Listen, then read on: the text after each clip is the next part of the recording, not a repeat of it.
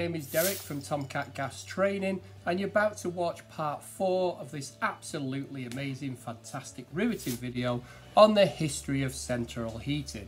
Now, if this is the first video you're watching, you've started at the wrong place. You need to go back to video 1 and start from there. Now, if this is the 4th video, and you have sat there through 1, 2 and 3, what have you been doing with your life? But you must wanting to see part 4. Part 4's on controls, so let's enjoy. Cheers. This is a Grundfos pump.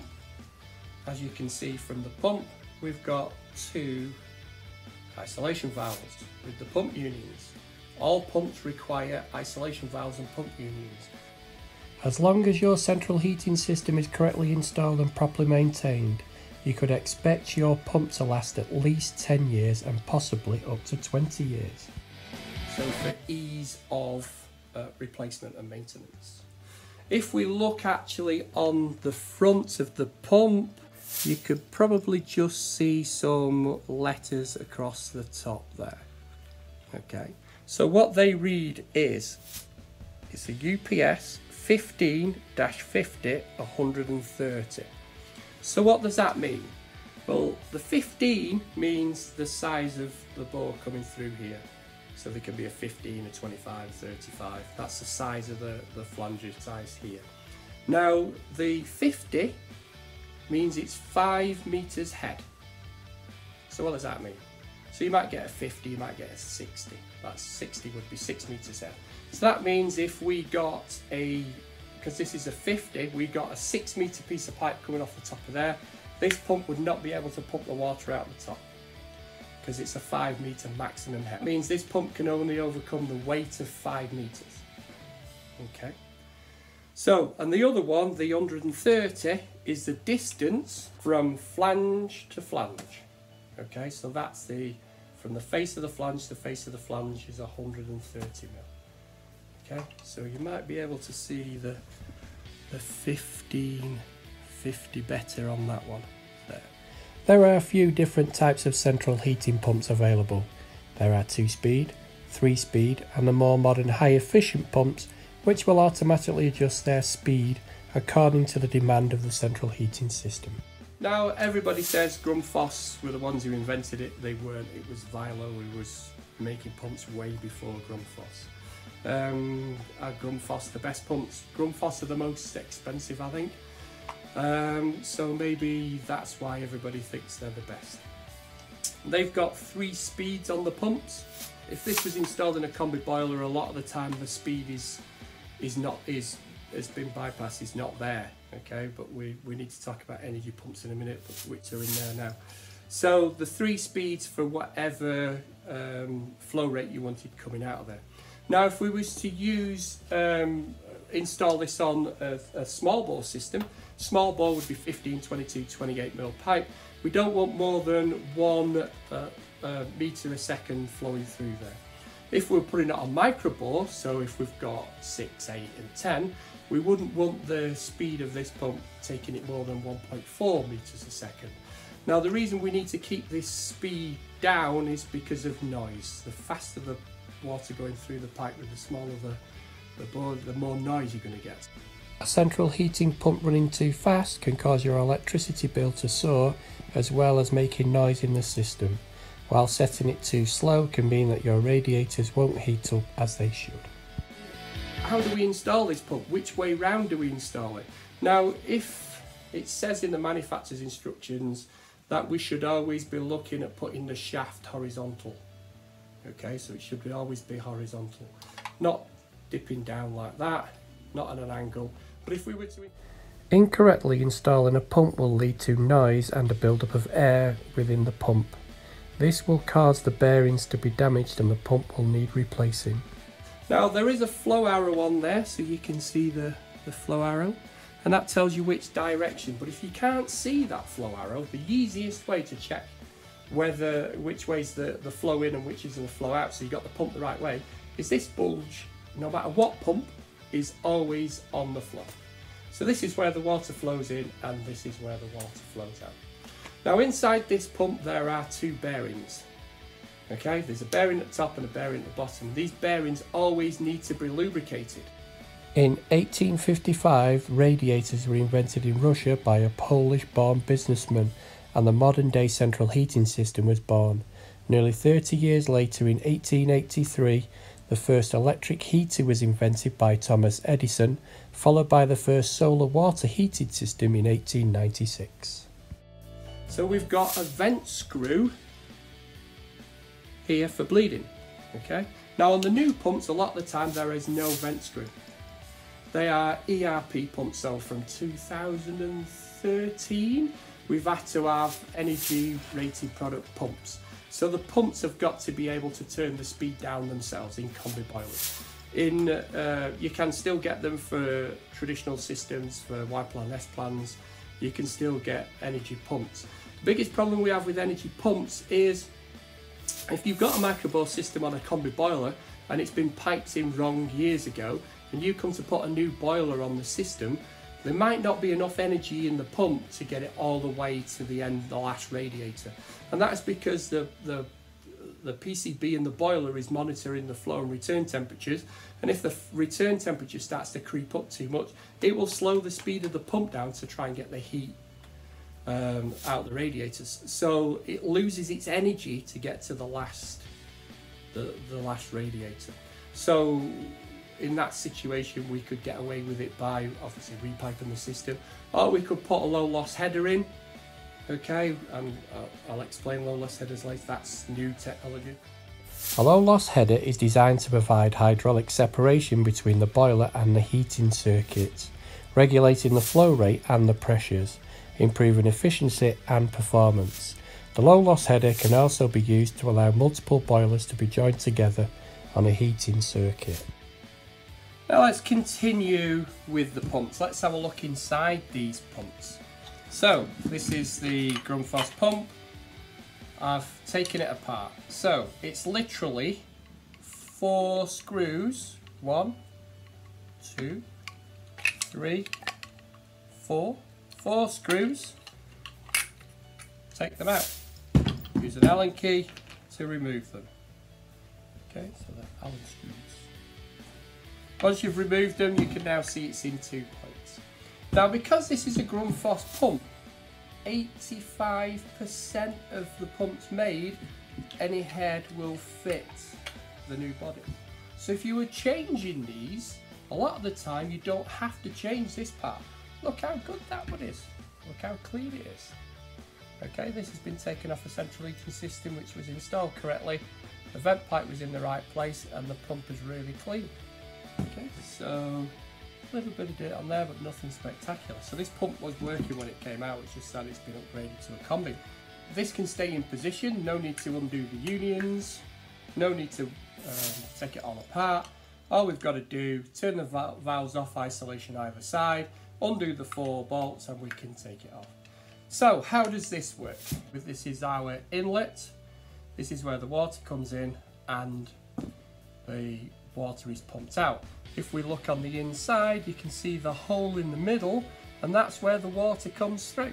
Can you see the screwdriver comes through there? Okay. Yeah. So that's where it comes through. So the water flows through there, comes out through the middle, then goes through the centre of there, and is flung out of the impeller. This is a centrifugal force pump. That means the pump spins the screwdriver through that bit. You can now see that's where it comes out. So it comes through there, down there and out through there. And that's how it pumps it around. Now, electrical connections. The electrical connections on this pump are incredibly easy. As you can see from there, we've got live, neutral and earth. And these have little pull back tabs. So you can see as I'm pulling the live back, you can see the little gate opening, and that's where you would put the wire. There are others where there's a little plug and you can undo the plug, screw the screws in and plug it back in. Obviously a wire going through this grommet here. The yellow object in the photograph is a start capacitor. This holds energy, allowing the pump to use that energy in startup. Now then, when you're actually installing this, One of the main things we've got to be aware of is this electrical connection doesn't want to be sat at the bottom like that. Because if we take the bleed screw out, the water would run down into the electrical connections, and that's not a good idea. But because we can move it in 4 different directions, it doesn't matter which way we put this, because we can always undo the 4 screws and move the head into any position we want. Okay, now we can do that with most of the pumps what are out there. Yeah, some of them only have 2 screws, like the Vilo, some of them have the 4 screws. But if you're changing just the head, make sure you use the same head, the same pump manufacturer, otherwise it's not going to work. The way it seals is, you can just see the little gasket. There's like a rubber gasket I'm just pulling up there. That rubber gasket is really good. Okay, you could probably take this off numerous times, put it back on, and it would seal. So never be afraid of taking the head off, even if it's in a combi boiler. Don't be afraid of taking the head off, because that gasket will still seal. Even though the bodies in most combis are plastic, okay, you could still get a good seal on there. So that's looking inside a central heating pump. The difference between the pump in a combination boiler and the pump on a traditional heating system is normally the size of the impeller. Now, the next thing I want to talk about is motorised valves. Motorised valves for Y-plan and S-plan. Now, in the videos before, I've mentioned Y-plan and S-plan. They are the Honeywell names for different types of central heating control system.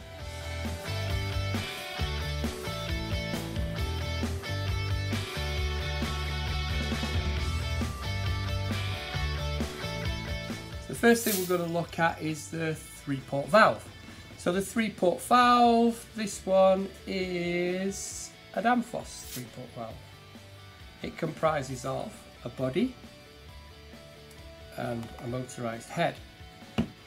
So you can see from here, it says AB on there, it says B on this one, and it says A on there. This is where the primary water comes in. From there, when it goes to here, which is A, comes out of there, A goes off to the central heating. B, at this point here, that goes off to the water, which gives you 3 ways, okay? One where it just sends it to the water or heating, and then another way where it sends it into both.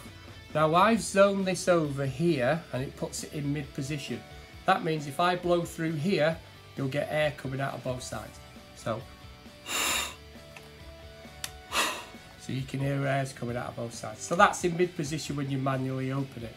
Now, I just take it off the valve. If I blow through now,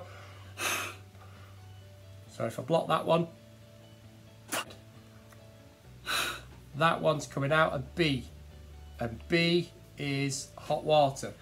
So its priority is always hot water. The photograph shows the cam which the ball is attached to, which enables the valve to move into these 3 different positions. So let's have a look at the wiring on this head. Okay, so this is for a Y-plan.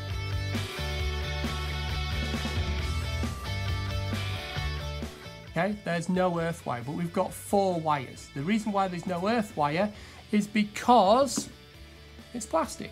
The head's plastic, you can see it's plastic. This one is metal, so this one has an earth wire.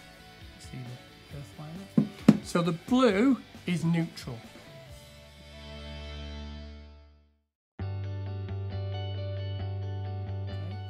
The goes to the neutral. The orange, that goes to the common on our cylinder stat, okay?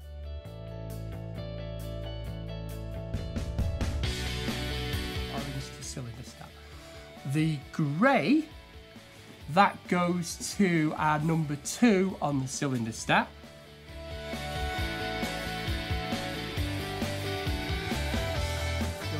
2 on the cylindostat, which also goes to our hot water off wire. Now, if our hot water off wire isn't there at the programmer or the time clock, then you know the Y plan has been wired incorrectly.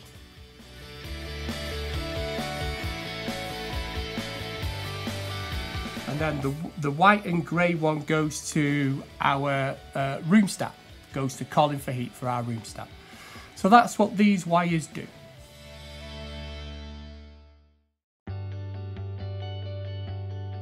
Now let's have a look at a 2-port valve.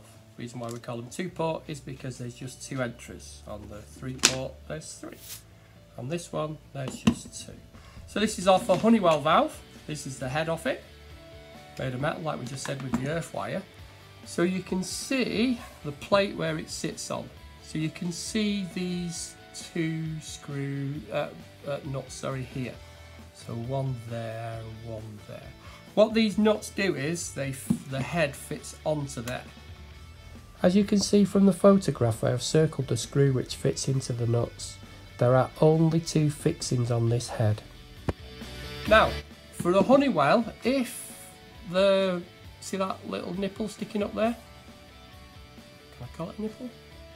Anyway, little raised bit here. This tells me that this head goes on this body, and I don't have to drain the system down to remove this head. Okay, again with this valve I wouldn't need to drain the system down to remove the head, because I can just take off those 2 screws. So that one there and there. Now in the old Honeywell ones, if it doesn't have that little raised bit there, okay, then you would have to drain your system just to change the head. Flow arrow there, so this is where the flow would come in and the water would come out that way. So if I turn it off and blow, the water comes out. I'm now going to turn the ball, which allows the water to come out. Okay, now we've got the earth wire, which we said was the most, but now got rid of the earth wire. We've still got the same wires, which literally the same colours, but it's slightly different wired. Now, the orange and the grey now are connected via a microswitch. As the stats move the valve, it operates the microswitch, allowing the switch live supply to the boiler. So this would be permanent live, 230 volts coming down this grey wire, and once the valve has worked, it would send the 230 volts down there, down into the orange wire. And that would be your switch live wire to your boiler.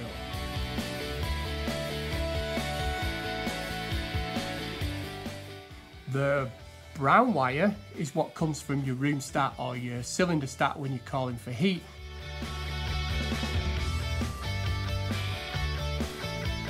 And obviously the blue is a neutral, because all motors need a neutral if the 230 volts to work.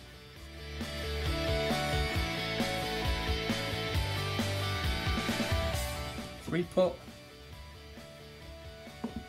Lost my 2-port now. 2-port. Zone valves. All they do is stop the flow of water. Now you've just finished watching episode 4, part 1 on controls on this amazing video on the history of central heating. If you liked our video, why don't you give us a thumbs up? If you want to leave us a constructive comment, why don't you do that down below? And while you're down below, why don't you subscribe to our YouTube channel and hit the notification bell, because every Wednesday we're going to be releasing some videos.